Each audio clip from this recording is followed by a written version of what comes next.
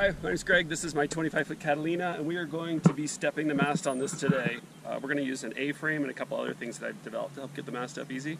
This does have a roller furler, so it's a little different than any of the other YouTube videos up there. So I hope this helps somebody try to figure out how to do this, because I didn't know how to do it before. Okay, so we've got Lutz family here. They're going to be helping me. My wife and kid are still at the hotel room, so I've got all newbies here. We'll see how this goes. We got to get this everything untangled. It's a mess up there and stuff strapped together. So let's get up on the boat and we're going to start unstrapping anything that's holding the mast cables and such in place. Go around here, this little ladder I built. You'll see some blocks of wood and straps. Just start bringing all that stuff down, okay? Remember to be careful when you're walking around up there.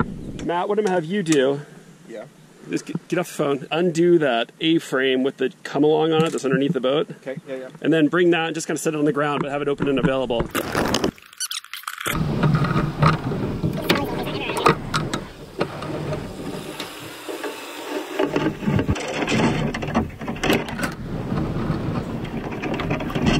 Okay, how's everything looking then? Is it all becoming undone? Yeah. Here's my little mast support block right here, as you can see. It supports the mast in transit. We're going to take this mast and we're going to slide it backwards a bit till we get the base of the mast in this mast bolt area. I don't know what the name of those things are.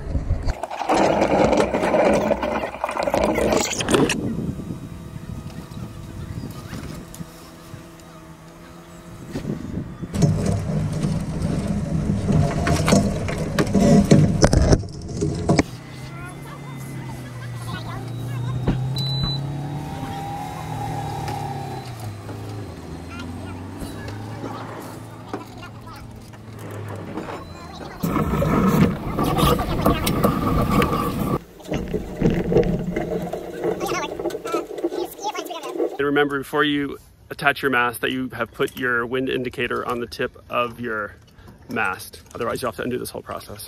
We caught it early, just enough. What it is it's got a taper. We're almost there. I think we're there now.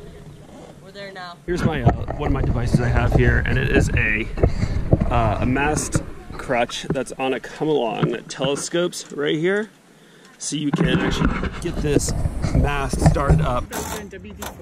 Well, we just keep going? Yes. Yeah, keep going. Okay, so Matt's cranking on the come-along there. It's raising our mast up. There's so much friction in there. Are you just bringing more friction to the situation?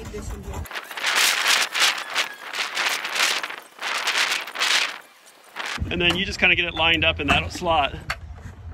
See what we got there? Yeah. Okay, crank higher then. Me? Yeah. Okay.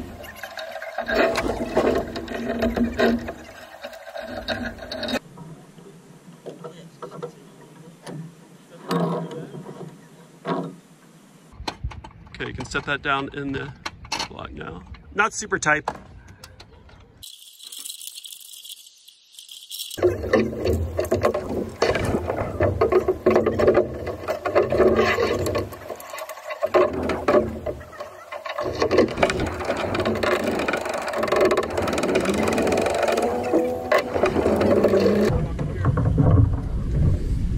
And lean it towards us a little bit.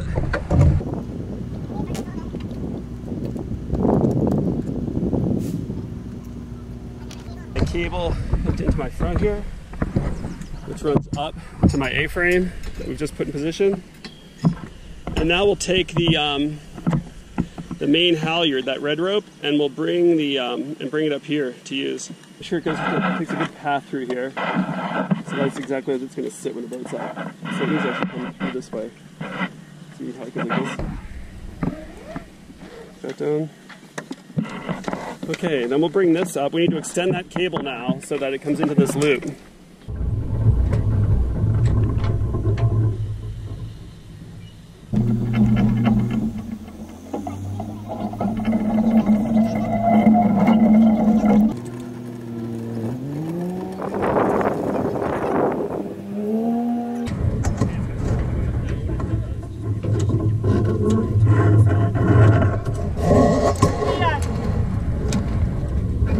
Will you get down here and tell us if it needs to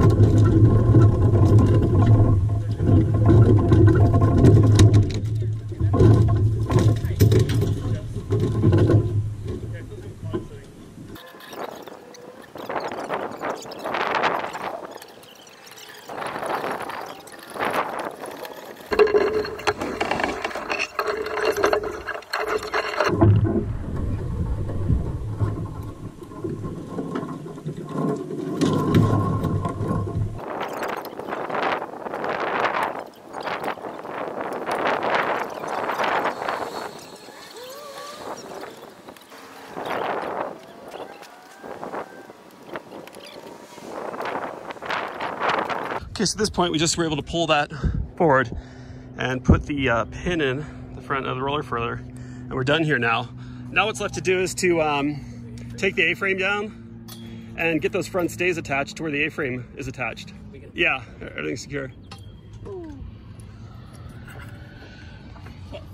Greg, can you undo the A-frame from the tip right there? Oh yeah, sure, I can do that.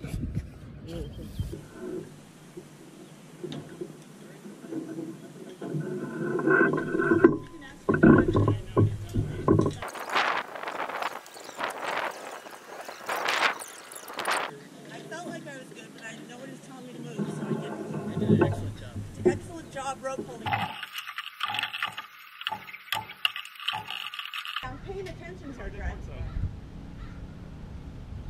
Okay, so it's going to go right here, and then the other one's going on the other side, and these get pinned in.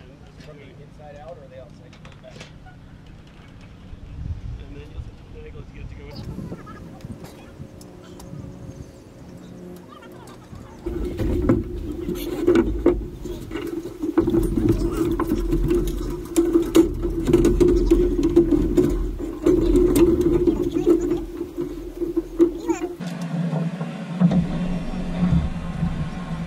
Put that railing up. Okay.